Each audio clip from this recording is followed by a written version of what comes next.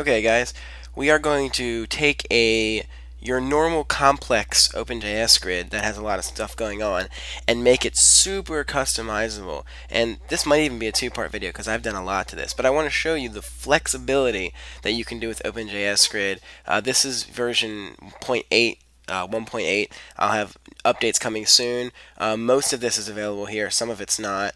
I'll go over that at the end. Okay, so here's your typical grid. Got some drop-down boxes, got some date pickers, some editable fields. It can add, it can save. Okay. One thing that I've kind of half done, and I'm going to do here on the video, is that I've changed the delete icon. I've added a special CSS class to give it this icon here instead of the delete button, but the text is still there. Okay, so we need to start there. We need to start by getting rid of this text so that the delete button looks cool.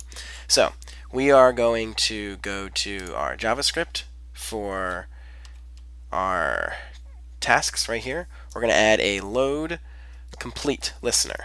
Okay, so when the grid is loaded, that is when we're going to start here. So the first thing we need to do is get rid of that text. So that means we can just go ahead and we're going to do this globally for all grids. Because we don't want it anywhere. So grid delete. So this is just a general jQuery selector dot text blank. That will blank out the text. So refresh, and that was horrible JavaScript because nothing loads right now. So let's see what happened. So haha, right here. Okay, continue. Moving on with the tutorial. Anyway. Okay, so now that load complete is done, it has deleted that text and the text is gone. I now have icons for my delete button. And I'm sure you're wondering, well, what was the icon come from?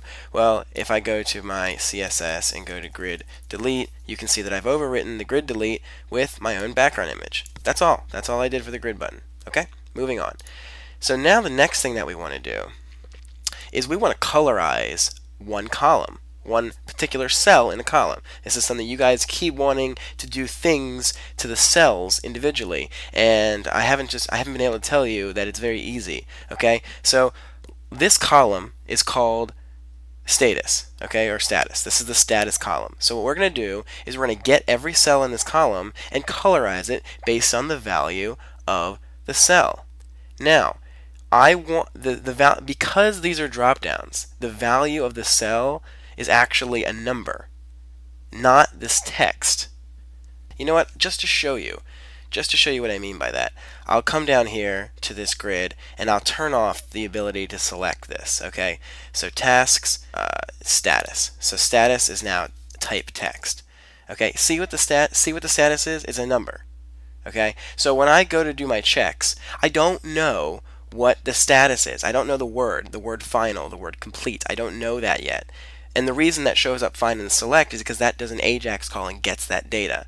But we need that data here now. So how do we get it? Well, we make a hidden column that has that data. That basically does the same join that the select box does via AJAX. Okay? So how do we do that? Well, we're going to start by going to our PHP file, our grid file right here. And all we're going to do, so here's our status.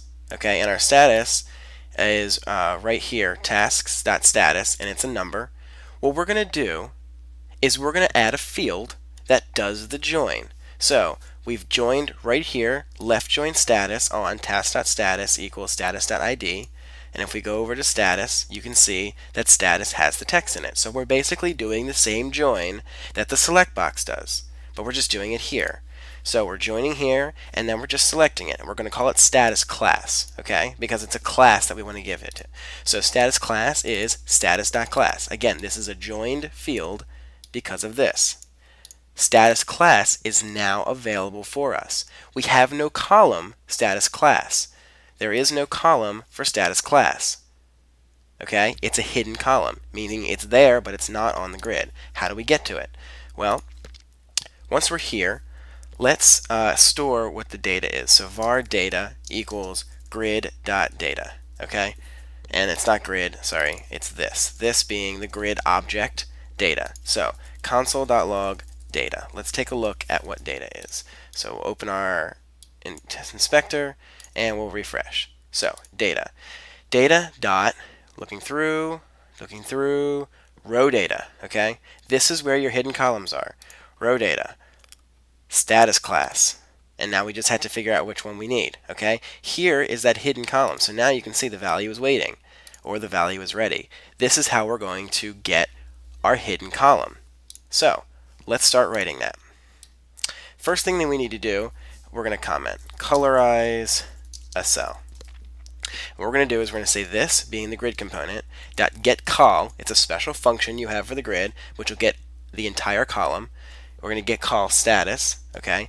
And then we're going to get all the TDs, all the cells from that column. So we're going to use another special function called get TDs from th. This is just the function name. I didn't really make it too descriptive. This gets you all the table data cells in a column. So this part right here, if I'll do dot each function that, this loop will get me this guy, this guy, this guy, this guy, this guy. Okay, it'll get me all of these. That's perfect. And then the function takes an I, meaning the index parameter. Okay, so now we're looping through all the TDs. So get class from hidden array. Okay, so now we just got to say var cl, which is stored in our class, equals data. So the data object. Okay, data dot row data status class. That's the hidden column. Now remember, status class had indexes 1, 2, 3. So remember, status class right here, 0. Let's collapse these so you don't get confused. 0, 1, 2, 3, 4, 5. Which one do we want? Well, these are the rows. Okay, so we know what row we're on because of that I value. So let's use that I value. So status class I. And what we'll do to make it even more descriptive, if we won't call it I, we'll call it row. This is which row we're on. We're looping through, telling it what row. So cl equals data.rowData status class row dot value in order to get the text. That is our class. Okay, so what we can do is console.log cl, and now that will, oops, that's a colon.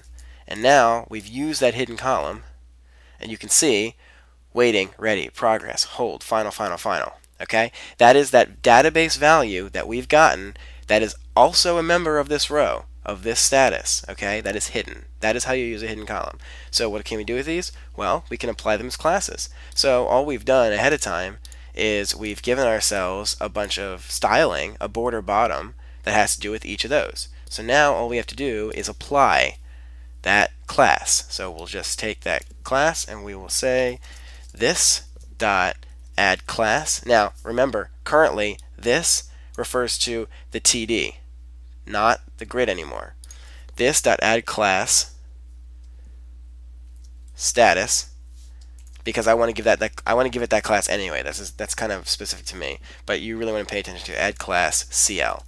So we have now added the class status and the class CL, CL being the one from the hidden table. Once we've done that, ta-da, we have colorized the cells based on their color. So now we've done a really cool job of colorizing. And let's say you wanted the color to not be in CSS but to be stored in the database. You could store another called status color, and you could pull that status color out and then actually change the color right here with inline JavaScript. So you have those hidden columns to use in OpenJS script. So we've used a hidden column to do that. Okay, so I'm going to do another one super fast because I don't have a lot of time.